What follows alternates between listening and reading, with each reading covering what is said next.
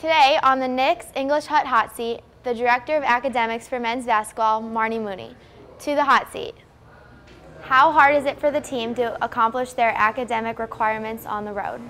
You know what, on the road we have a good program in place where we do study tables. Actually on the plane, as soon as the wheels are up, we have our books out and our laptops out, and Coach Crean makes time, if we need to, the next day for a little bit of study hall opportunity. But for the most part, we try to plan ahead, but we're really able to get a lot done on that plane, whether they like it or not.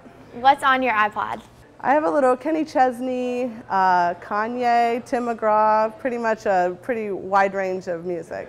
What is something about the players that nobody knows?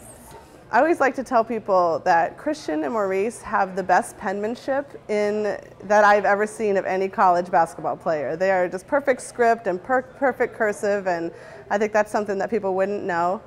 I would also say that Will and Tom have co-custody of 2 lizards, so I don't think a lot of people know about those 2 pets.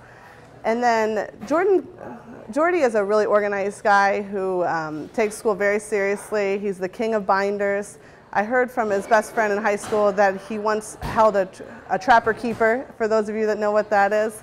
And he is, I don't think a lot of people would know that he is a very organized and attention to detail type of student. Thank you, Marni.